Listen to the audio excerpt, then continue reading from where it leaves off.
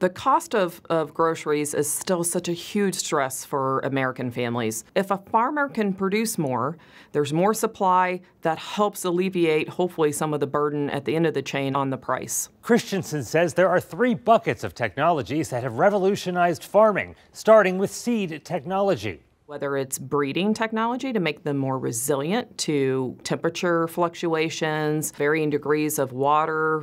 Next, crop protection technology. If farmers don't have crop protection tools, they could lose 80% or more of their yields, which could impact our food price by up to $10 billion a year here in the U.S.